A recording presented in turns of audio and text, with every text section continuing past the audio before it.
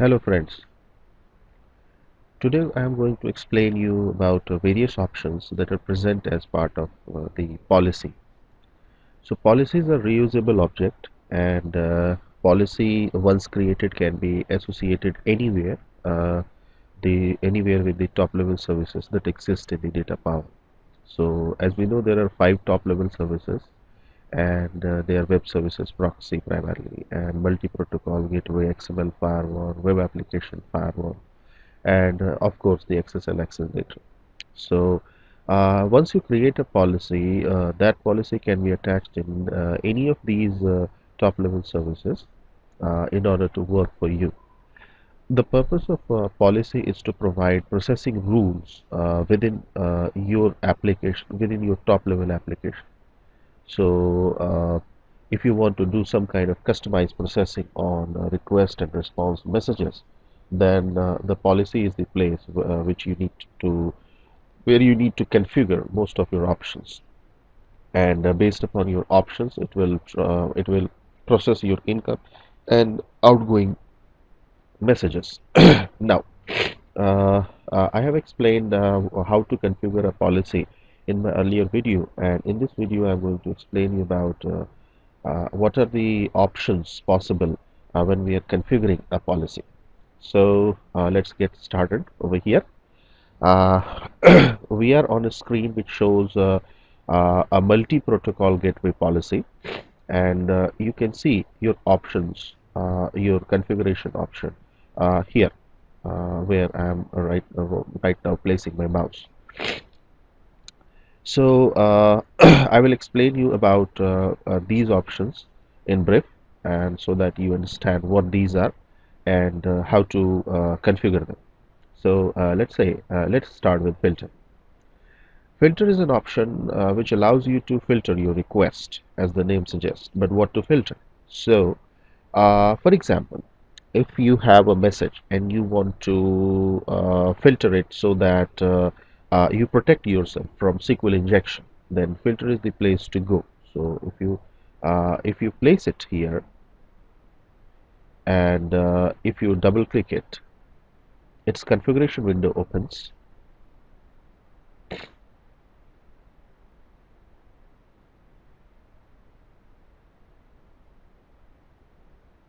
Right. So you can see the screen. Now, if you go ahead and check the style sheet, you can see you can have, give me a moment, I'm saying store, and I'm checking store.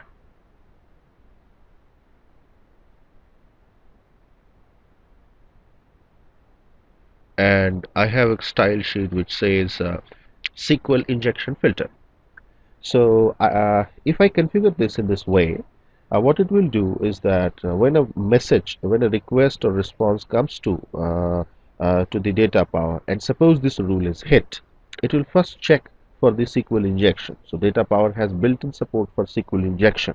Now you can extend this support, of course, and you can have your own style sheet specified over here, which does which may do entirely different thing than the name filter suggests. For example, it may append HTTP header on the overall request, but that is something that you should not do in the filter action. Filter is something which says that I want to filter something from the request. So SQL injection is something which we can check over here.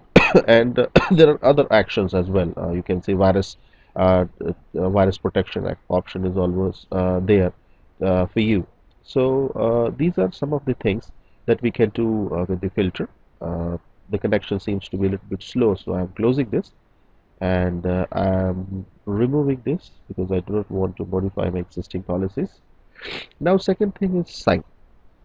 As the name suggests, sign is an action which allows you to appropriately sign the incoming message, request or response. So when I say incoming message, I mean the rules can be applied for both incoming as well as incoming message from a client as well as incoming message from a backend server. So the direction can be both. So sign action can be utilized to sign the message. Now this action is typically useful and its configuration options are typically exhaustive, but the two things that you need to sign a message is the only thing that you need to sign a message is, for that matter, uh, a private key. And if you look at the options that are available with sign message, you can see that although options looks pretty much exhaustive, but at the core, if you specify the private key by which signature needs to be put, it will put that signature in the message and then move ahead.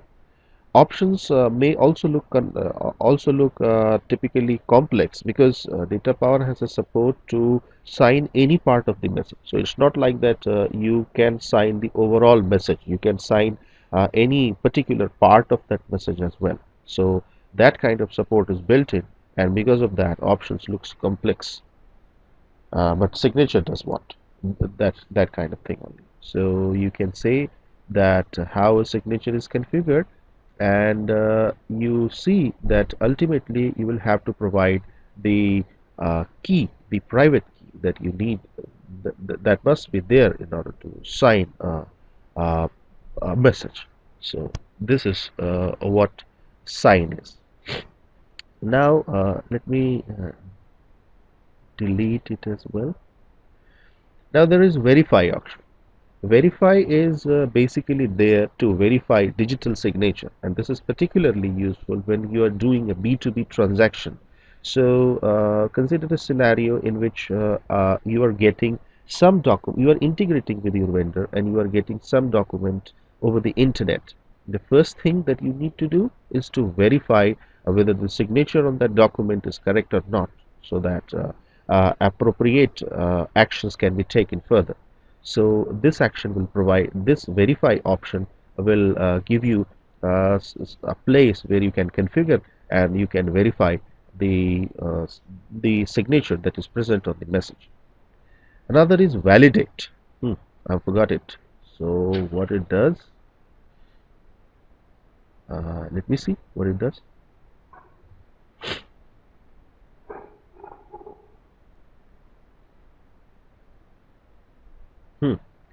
So I believe the options that are available here says that the validate option is mainly for validating documents or with respect to a schema. So for example, if I can envision a use case over here, is that let's suppose that you are getting a SOAP document, uh, uh, you are getting a SOAP document, and now you want to validate whether this SOAP document is valid against the schema or not. So you can specify options over here, and you can validate a SOAP document with a particular schema, so that if validation is complete, then next action will happen, or things will be stopped.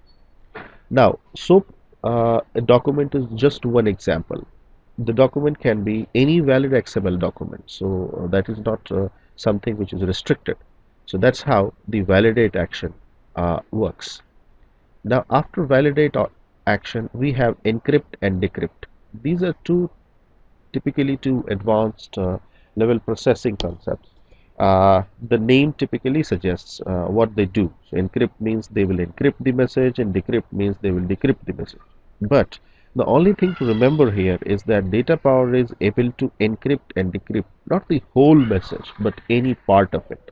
So for example, if you have a XML document, and in that XML document there are 10 attributes related to a person, for example, but you want to encrypt certain part of it, for example date of birth, SSN number, and the bank account number.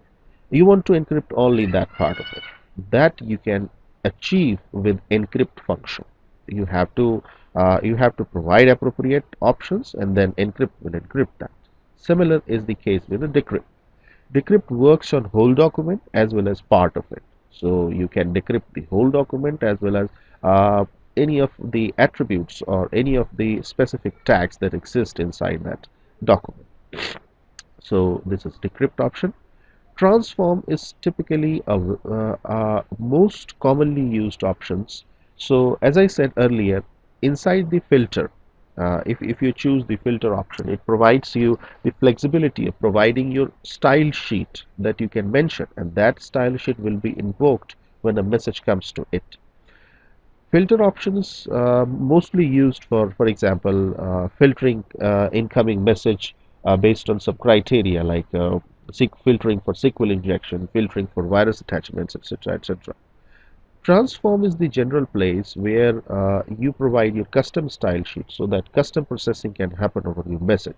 For example, let's say that a message came to your object, and you want to add some header, some HTTP header on top of that. You want to remove some HTTP header on top of that, or or you want to remove some part of the message on top of that, or for example, you want to enrich the message. So when a message comes to you, you want, based on some criteria, you want to connect to a database, get some more information, put that information inside the incoming message so that that message gets enriched and put it back and then send it over to the backend server. These all kinds of things can be done using transform action, and you need to provide appropriate style sheet for that. So transform action is there. Now route option gives you the flexibility that based on some criteria your message can be routed on backend server A or backend server B. So that is what route option is over there. AAA action. This is the heart and soul of Datapower authentication policy. So the AAA option provides you the flexibility that you can configure authentication, authorization, and auditing policy on the Datapower. So whenever a message comes to you, comes to this particular object, and suppose the rule is hit, you will examine the message from AAA perspective. AAA is pretty much advanced topic and needs explanation in its own. I have tried to capture how AAA policies work in Datapower in my earlier video, so you can have a look at it. And if you have questions, you are welcome to post here. AAA policies are for those purposes. Now, another is the results. So consider this. What is this result? Now that you have done a lot of processing on the on your incoming or outgoing messages, and you have enriched it, or you have filtered it, or you have done blah blah blah kind of thing to your message. Now it's time to send your message to appropriate destination. Now that destination can be anything. That destination can be a file system on the Datapower, or your backend server, or just a echo reply to your client. So such kind of routing, or not routing, such kind of dumping the results is achieved using the results action. So it is typically a customary thing that you place results option to the end of the rule, so that your requests are put to your backend server or echo replied based upon your context. So you can see I have configured many different rules, and there are a lot of rules over here, but I have just selected the results action at the end of the everyone. This ensures that my requests are uh, processed appropriately, and wherever they need to go, they are going successfully. In this case, the request is going to the server. If I have to put something on the Datapower appliance itself, for example, let's suppose that I have enriched the message and I wanted to dump the whole XML file on the Datapower appliance file system itself, I would have gone for the results option, and there is an option to put the file on the Datapower itself.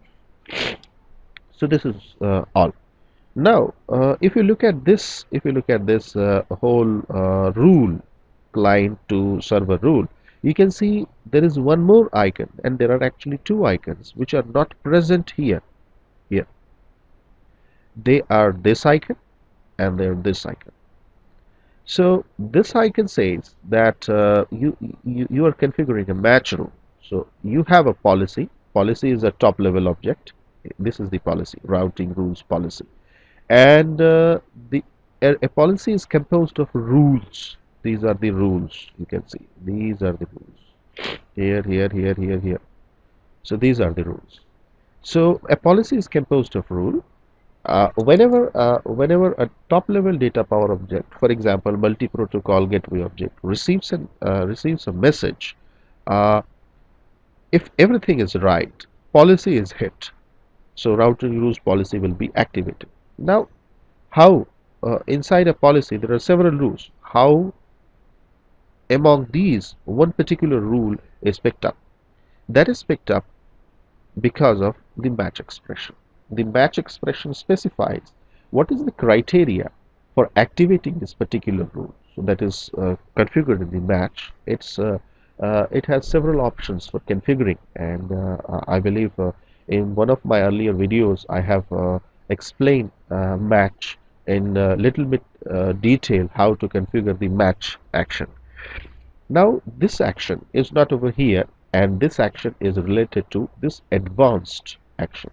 So if you select this advanced option, and let me double click it, it will take a while to open.